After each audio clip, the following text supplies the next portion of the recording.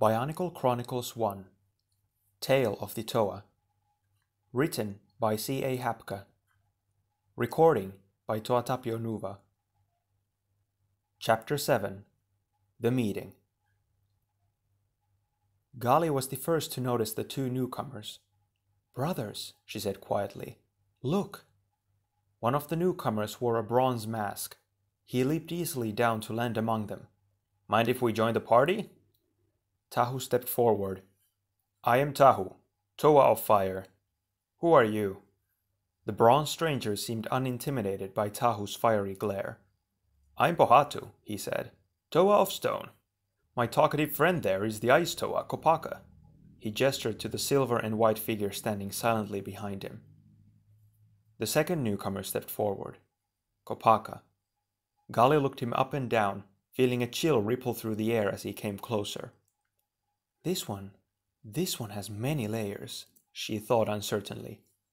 He is cold, but I sense his frosty exterior may hide a blazing fire deep within. At that moment, Kopaka turned his icy gaze upon her, catching her stare. He said nothing, but Gali quickly turned away.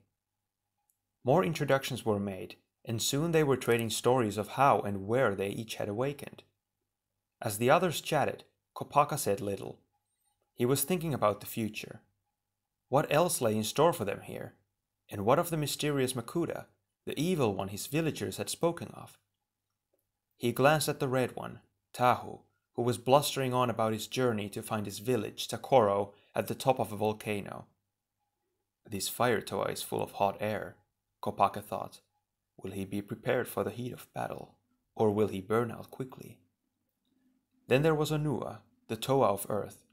He spoke less than the others, while listening to all that was said. Did that subdued exterior hide a busy mind, or an empty one?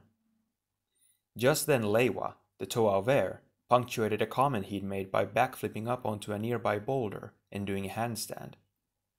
So much energy, Kopaka thought, but it blows out of him uncontrolled, in all directions, like the wind.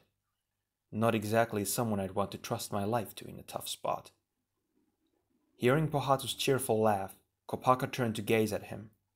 The Toa of Stone had surprised him in their battle against the horned Rahi. He had fought bravely. He had also been willing to entrust his life to Kopaka in that wild ski jump over the ravine.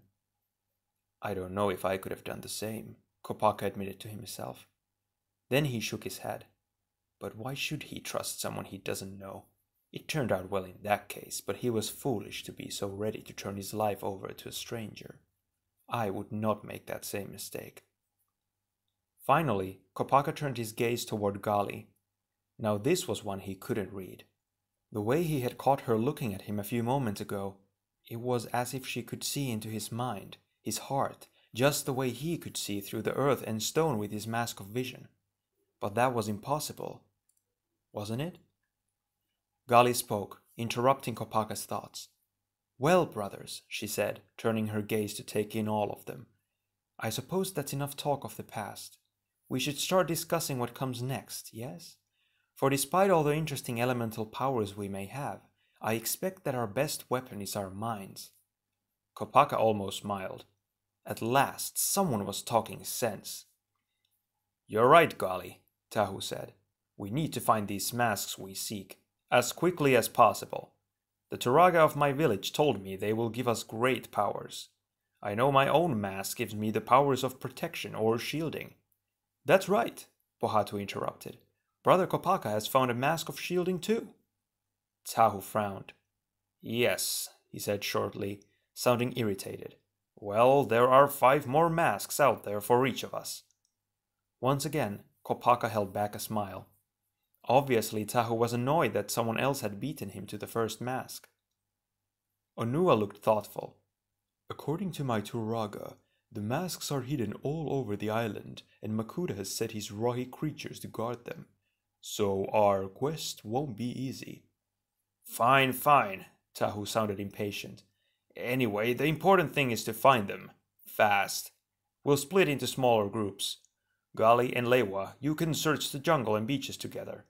Onua and Kopaka can check the caves of Onuahi, and Pohatu, you can come with—" "Hold on a quick second, Brother Tahu," Leiwa interrupted. If speed is what we're after, why bother with the pair making?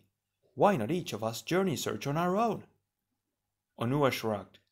Our fiery brother has a good plan, he said calmly. Working in pairs makes sense.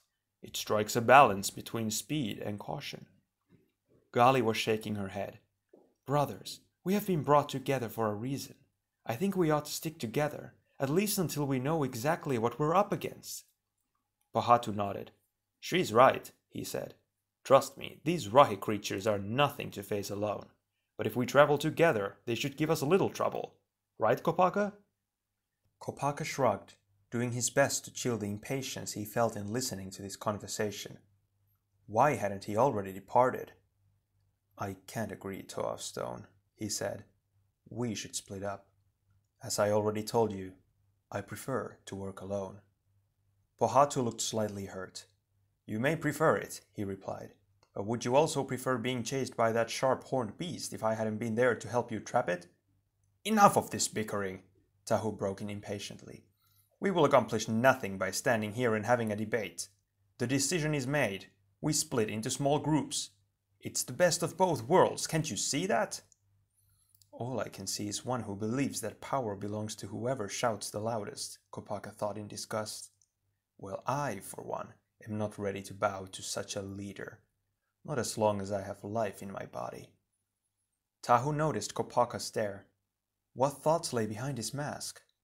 The Ice Toa's silence and intense gaze made Tahu uneasy, though he didn't like to admit it even to himself. It doesn't matter, Tahu told himself, pushing such feelings aside. There are more important things to worry about. The others were already back to arguing, several of them speaking at once. Crack! Suddenly, with no warning, the very earth yawned open in front of them, splitting the clearing in half. All around, the earth shuddered and trembled, smaller cracks opening here and there as the trees shook and birds took off into the air in a panic of cries. Jagged streaks of white-hot lightning streaked across the sky, striking down only a few lengths from where the Toa stood. Get back! Onua shouted as the air crackled with electricity and several trees and shrubs burst into flame. Tahu leaped away with the others, though the fire held no terror for him. What was happening? A huge bank of dark clouds rolled in above them, releasing a torrent of rain and hail. A violent gust of wind howled down from further up the mountain. What kind of crazy storm is this?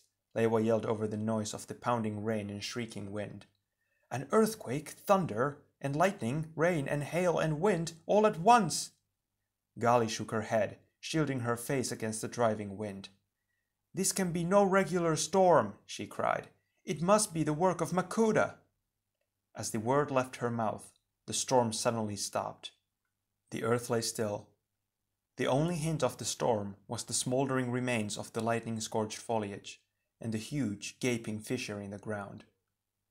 Eerie, Pohatu remarked. Tahu nodded grimly. Clearly, Makuta knows we're here. There is no time to lose. We need to find those masks. Now. End of Chapter 7.